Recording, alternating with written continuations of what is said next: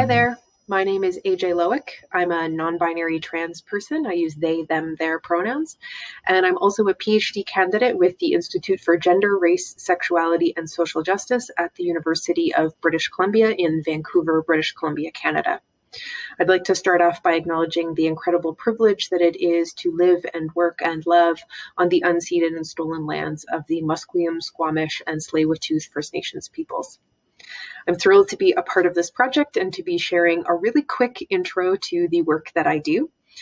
Broadly speaking, the work that I do and my research interests fall under this umbrella of trans people's reproductive lives and health. So if it has anything to do with trans people's reproductive lives and health, I conduct research in that area, and I also train reproductive healthcare providers on how to better serve trans people.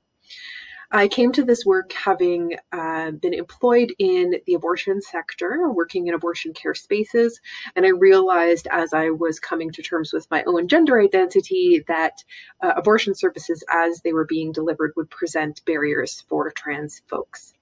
And so I dedicated my master's thesis to both identifying and strategizing solutions to those barriers so that we could create trans-inclusive abortion services here in Canada. The result of that work was a manual called the Trans-Inclusive Abortion Services Manual, and it provided a lot of information as well as suggestions for policies and practices for abortion care providers on how to better serve trans people as patients.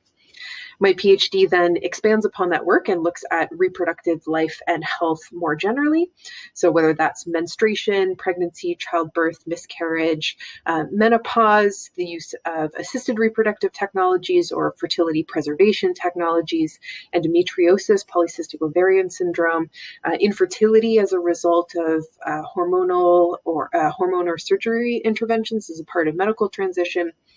Essentially, if it has anything to do with reproduction and reproductive life, I'm interested in it and how trans folks navigate it and make decisions about it and experience healthcare when it comes to their reproductive bodies.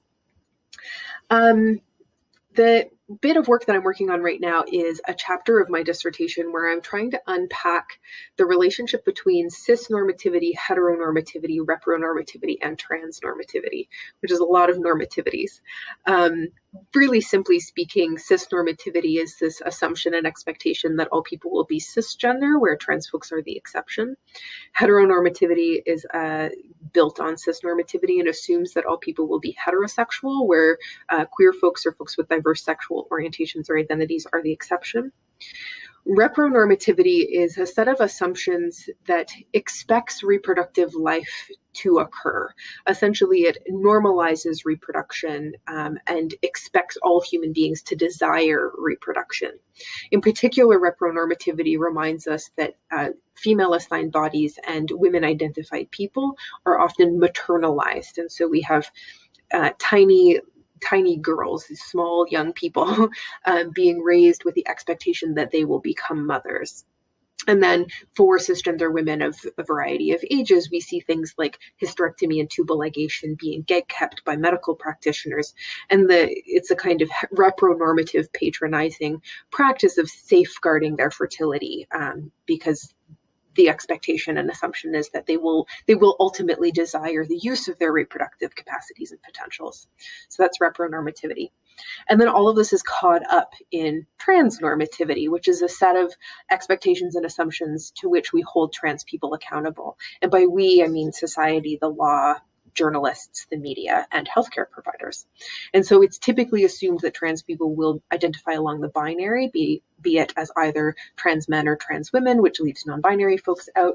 And it is further assumed that trans folks will access, or at least desire access to medical transition to hormones and surgery as a part of their transition, which leaves out all kinds of folks who either can't, or don't want to access those kinds of medical interventions.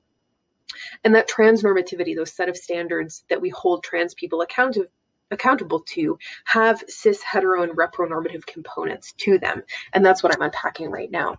If you consider, for example, that a trans man, in order to be granted legitimacy or authenticity or legibility, intelligibility over his identity, as a condition of that will be expected to reject pregnancy, reject menstruation as a kind of demonstration of his manness. That is cis hetero repronormativities at work in the transnormative rhetoric. So the idea here being that we use cisgender people and their relationship to their reproductive bodies as the standard, as the default, and then trans people are expected to conform to that. And a lack of conformity to those cis hetero repronormative assumptions delegitimizes or threatens the quote credibility or authenticity of that trans person. And of course, we know trans people have really rich reproductive lives and do all kinds of reproductive things and form families in all kinds of beautiful ways that don't conform to those various discourses and logics. But nevertheless, there is this kind of expectation that trans folks will transition from one fixed position to another, and in doing so will reject the reproductive life that came with their so-called former or assigned at birth sex or gender. And so my work seeks to unpack all of this, to like tease cis, hetero, repro, and transnormativities out, and to demonstrate the ways that these logics impact decision-making and impact healthcare access. And the goal is ultimately to teach healthcare providers how to do better by trans people, to have healthcare providers anticipate that trans people will be using their reproductive bodies in all kinds of rich and beautiful ways, or not using them. And as a result, that healthcare providers ought to be better equipped and anticipate that trans people will be among their patients. So ultimately what I do is I train healthcare providers on how to do better, on how to better serve trans folks. And I research trans reproductive life and health in order to have the kind of knowledge that we need in order to make healthcare spaces better for us. Obviously, trans reproductive health is a very understudied area, and so I'm thrilled to be able to contribute to that to the extent that I'm capable at this stage in my career, but thrilled and optimistic about what the future will hold for this field and for trans people's reproductive lives and family forming practices. Ultimately, the goal is to make trans lives more livable and for folks to be able to do what they want to with their reproductive bodies and to not be susceptible to or have their decisions constricted by cis, hetero, repro, and transnormative assumptions and expectations. So that's me. That's what I'm working on right now. Ultimately, my goal is to have healthcare providers anticipate that trans people will be their patients, will be in their spaces.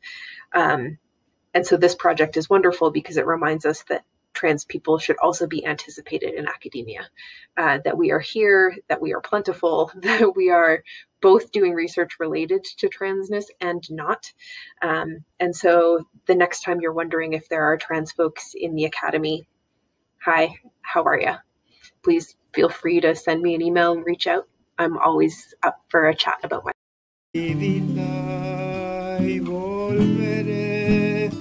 como vuelven